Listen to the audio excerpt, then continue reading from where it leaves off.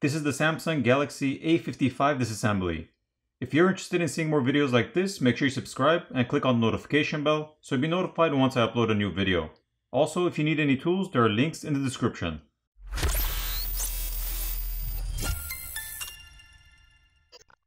To start off, the SIM tray needs to be removed.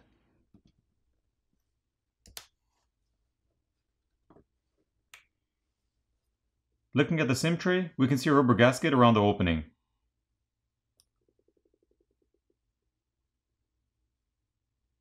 Now heat needs to be applied to the back plate using a hairdryer or a heat gun to loosen up the adhesive underneath, and then a pry tool can be used to pry the back plate off. I prefer to use a hairdryer since there is less of a chance of damaging any of the components inside by overheating them.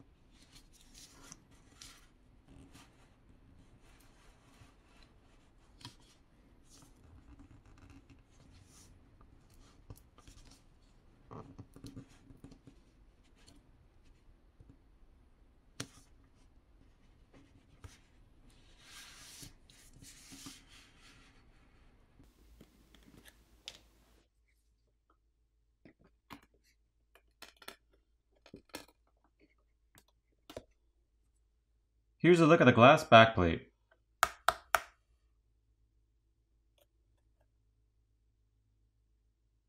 The glass camera lens covers can be replaced by applying heat and prying them off, so you don't need to take apart the phone to replace those. There are 16 Phillips screws which need to be removed.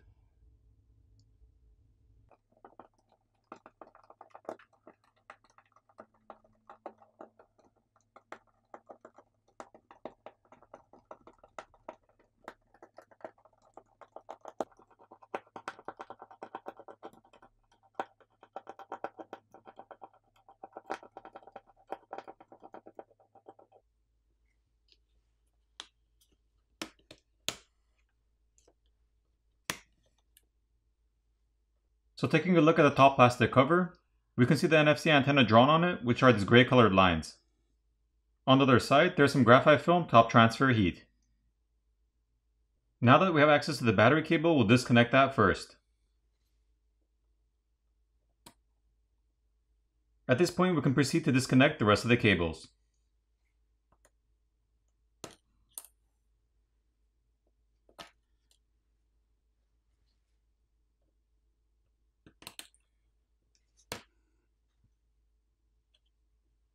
This is the 32 megapixel front facing camera.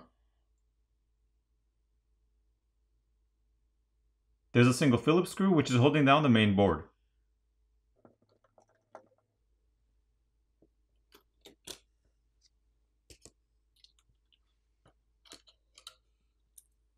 Looking at the main board, there's a 12 megapixel ultra wide lens, a 50 megapixel primary camera, and a 5 megapixel macro lens.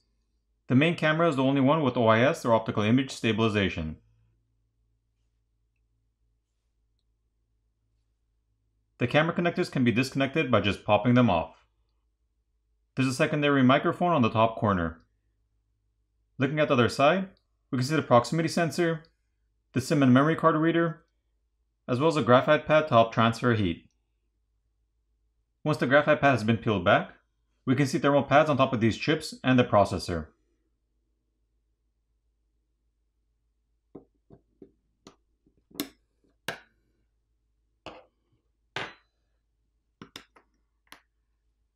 And here's the speaker assembly.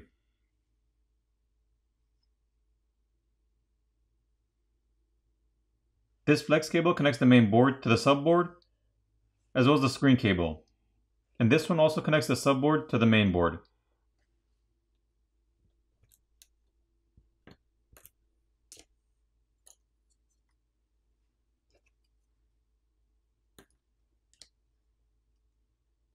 If you needed to replace the screen, you'd have to remove the back plate, the screws on the speaker assembly and the speaker assembly itself. You'd disconnect the flex cable which connects the screen to the main board, as well as the subboard. You'd then peel off the flex cable for the screen from the midframe. Heat up the front of the phone where the screen is to loosen up the adhesive underneath. Pry the old screen off. Apply new adhesive and reapply the new screen, making sure you run the flex cable back to the opening in the midframe, and reassemble the phone.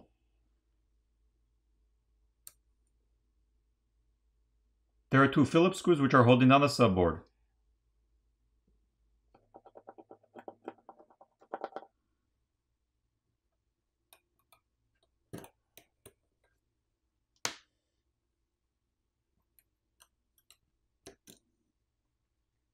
Looking at the subboard, we can see the primary microphone located here, next to the charger port. Here's a look at the other side, and we can also see a rubber gasket around the charger port. There are also rubber gaskets and mesh filters over the speaker opening on the frame, as well as the microphone openings. And for anyone who's worried about accidentally puncturing the microphone by inserting the SIM ejector tool in the wrong hole, on this phone you don't need to worry, since both the filters and the microphones are seated above the hole, so they won't get damaged.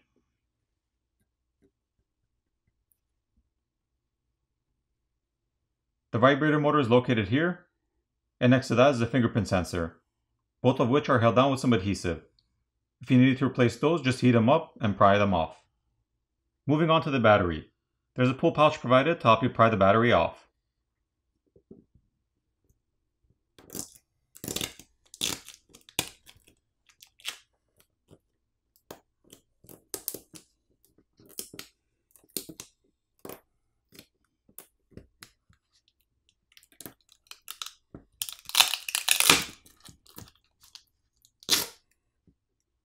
Here's the 5000 mAh battery.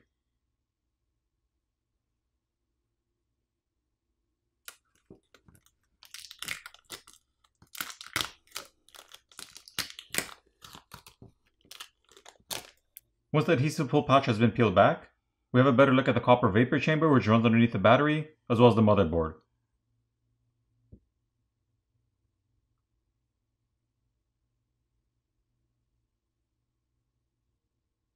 The flex cable for the power button and volume key is located over here, and that can be replaced by prying the flex cable off the frame and pulling out the metal bracket from inside of the frame.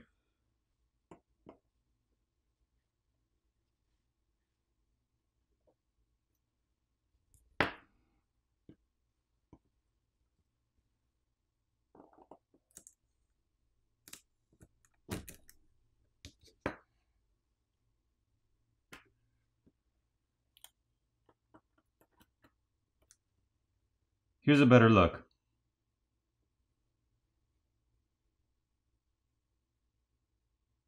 As for the physical buttons, those can be removed by pulling them out of the frame.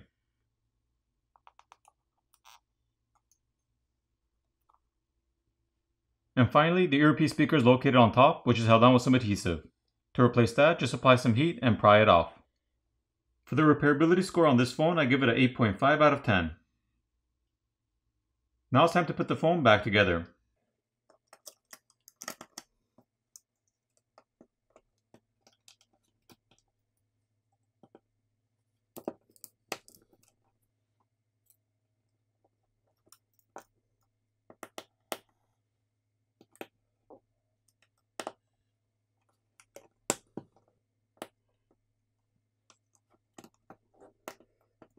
Once everything's back in place, apply new adhesive and reapply the backplate.